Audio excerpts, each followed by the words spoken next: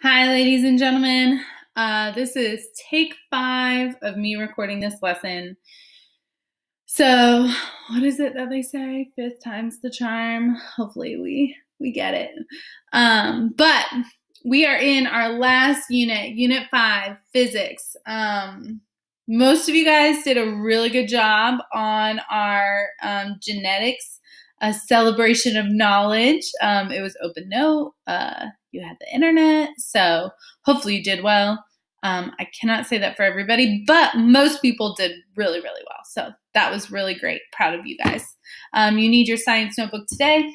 If you're in my class, I did attach the divider if you do have a printer. If you don't, you can make your own and cut it out of a sheet of paper, or you can just decorate the page. So if you need to pause the video to go back and do your divider, you can, or you can leave it blank and come back to it. But we're going to start taking notes on the next page. You're going to be writing what is in red. This lesson is on the metric system and converting between different units. Hopefully it's a review. It's all stuff that you have learned before. So let's jump right in. This is a screenshot I took from the YouTube video that I put right here, but this is what we're going through today. King Henry died by drinking chocolate milk. So kilo, hecto, deca, which this is from a different country. We spell it D-E-C-A. Deci, centi, and milli, with the base being in the middle, meter, liter, or gram. Some people have heard this as King Henry died unexpectedly drinking chocolate milk. That's because they put a U for unit instead of a B for base, however you want to remember it. Our first thing is we're going to pause here and write this in our notebook, just so that we have it to refer back to. And as a reminder, what you would do is when you are looking at this chart, if I told you, like, let's say you had 1 meter, you would put your finger here on meter. If I said, can you please turn that into how many kilograms are in that how many kilometers is in that 1 meter, then you would count all the way to kilos. So 1, 2, 3, you would move the decimal place over that many times in that same direction. So how many kilograms or how many kilometers are in 1 meter? It would be 0.001 kilograms. Kilometers. This is why I had to do this so many times. Copy it down. We're going to do examples. Don't worry.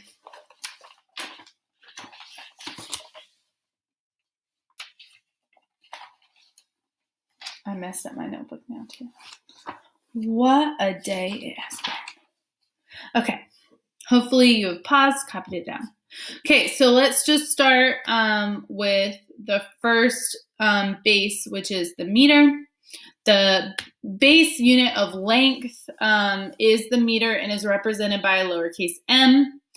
So just a couple of things for you to look at. The metric units: a kilometer is equal to 1,000 meters. 1 meter is equal to 100 centimeters. 1 meter is equal to 1,000 millimeters.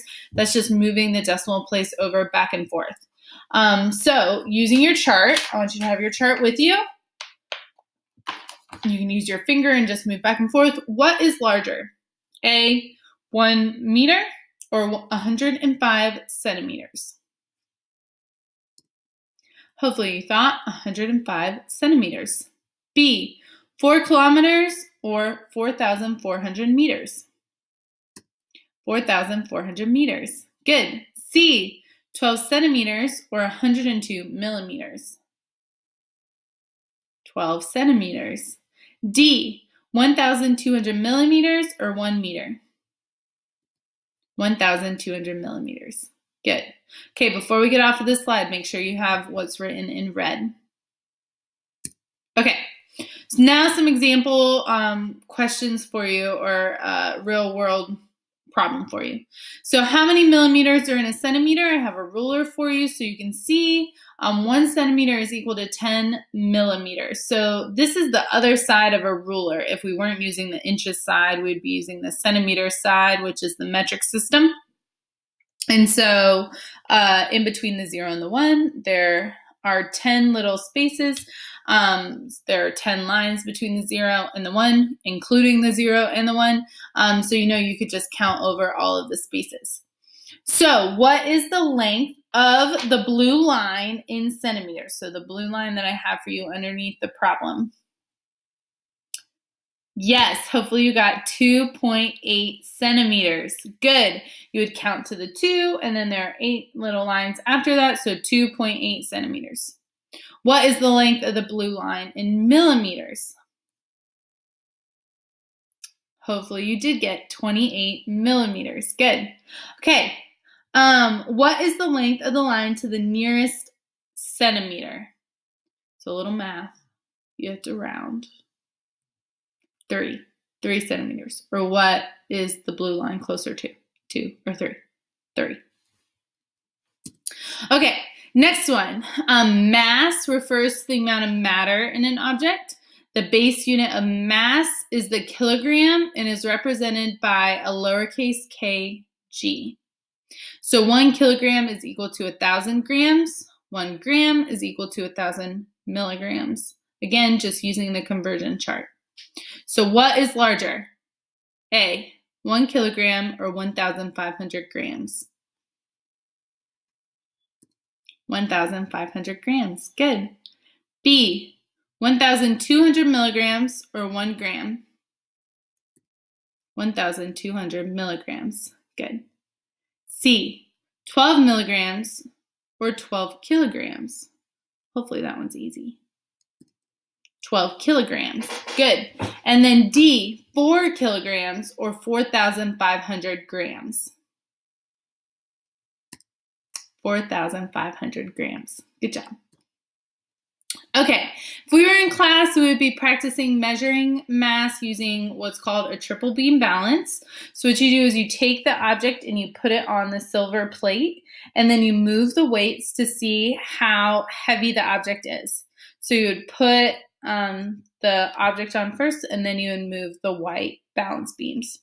So in this picture, you can see that if I have an object already on the scale and I've already moved the balance beams, then what I would do is add them together to get the total weight of the object.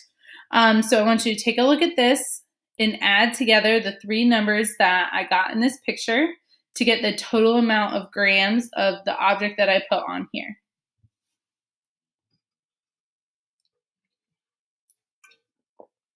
Okay, hopefully you've done it. So you would add together the 70 plus the 300 plus the, I know it's hard to see, but 3.3, and you would end up getting 373.3 grams. Okay, last thing, talking about volume. Volume, the amount of space an object takes up. Again, we just talked about this with math, with volume of 3D figures, so this is the same thing. The base unit of volume is the liter, represented by a capital L or a lowercase l, but we normally think about a capital L. So 1 liter is equal to 1,000 milliliters. 1 milliliter is equal to 1 centimeter cubed, or 1 gram.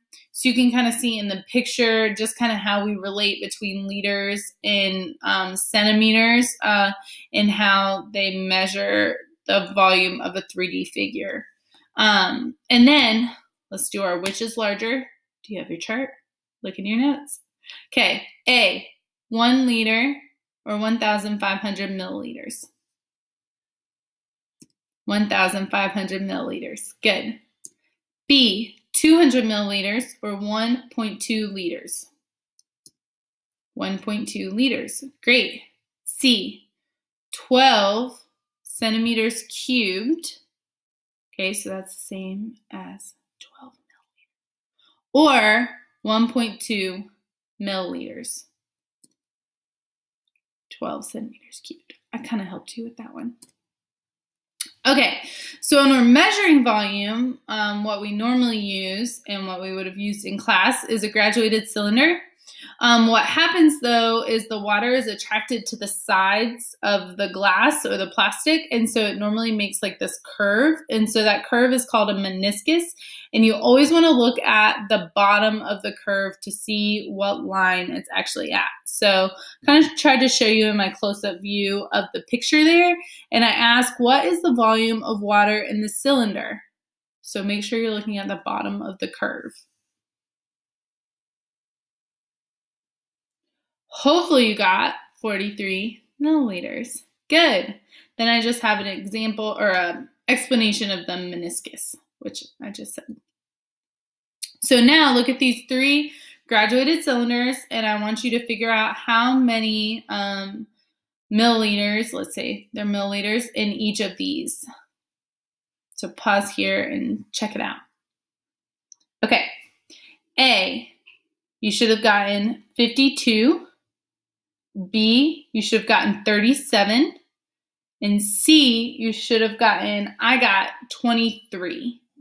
So 22.5 was the line, and then it was a little higher, so 23. Okay, this is kind of what you just learned in math with the volume of a 3D figure, so a rectangular prism. If you did 10 centimeters times 8 centimeters times 9 centimeters, length times width times height, then you would get the volume of this regular object. If you do that, you end up getting 720 centimeters cubed. You could have also changed that to 720 milliliters. So then another cool way to figure out how much volume something takes up without being able to really measure the volume of it or fill up the object is to use water displacement. So you would figure out, okay, how much water do I have without the object in it? In this example, my 2 graduated cylinders, I have 200 milliliters without, or centimeters cubed, without the object in it. So then if I put the object in, which in this case, it's a weird shaped rock. So not any straight lines. I wouldn't know how to find the volume of it. So how do you find the volume? Well, if we drop it into the water, notice that the water line is now gone up. So what is the amount of water with the object in it? So you count up there, and I got that it was about 270 milliliters or centimeters cubed.